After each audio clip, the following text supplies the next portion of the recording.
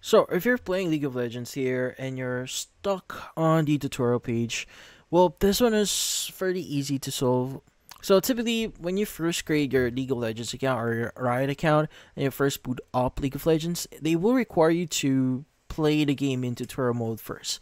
But typically, in tutorial mode, you should see a bottom icon here at the bottom right that says leave. So, you can go and just click on it. It's going to say, are you sure you want to leave the tutorial? If you do, you can come back anytime before level 11 and claim your reward. So you can go and just click on leave here, and this will redirect you in this page here.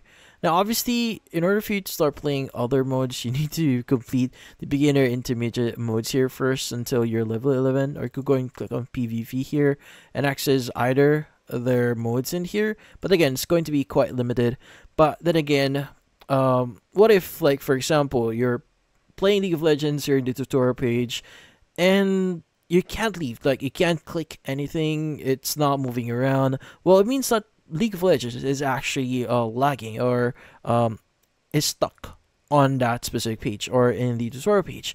Now, typically to solve that, so if you're having that problem, well, what you need to do is you want to go and just press Control Shift Escape on your keyboard. And this should open up Task Manager. Now, if you don't want to press that, you could go to your search bar here. Same thing, just type in Task Manager. You should open it up. But once you have this open up, you want to go and just look for League of Legends, like for some of this one.